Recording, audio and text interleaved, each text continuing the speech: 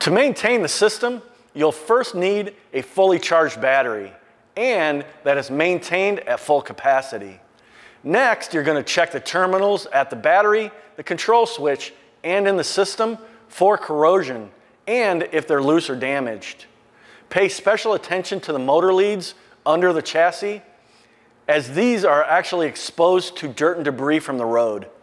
Most electrical system issues are caused by poor ground connections. We recommend utilizing star washers on your ground wires to ensure a solid contact to the chassis. In the event that your unit sits for a few months straight, you're going to want to run the room all the way out and all the way back in a couple times a month. And this is going to keep your seals and all the moving parts lubricated. Now on the electrical system here, you're going to want to check your stop can, your gear packs, the gear track on the inner arm here, and the cross shaft for any dirt and debris or external damage. If you have a squeaky gear pack, you're going to have to lubricate it. Let's take a look closer at an actual gear pack and I'll show you exactly where to lubricate it.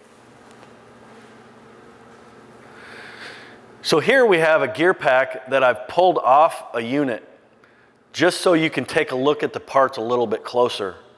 Now, if you have a squeaky gear pack, you're going to want to use dry silicone, no grease, no regular silicone.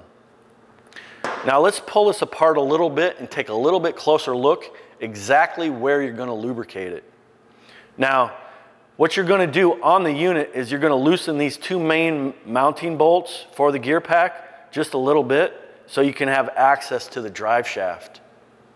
Now, to lubricate the drive shaft on the gear pack, you're going to take this red straw and get that all the way down inside there and lubricate the drive shaft at the point of contact of these side plates, the wheels, and the spur gear. Now, here's what you don't do. You don't lubricate the wheels or the spur gear at all. Once you get those points lubricated, you're going to want to then tighten those mounting bolts back up and run the room out a couple times.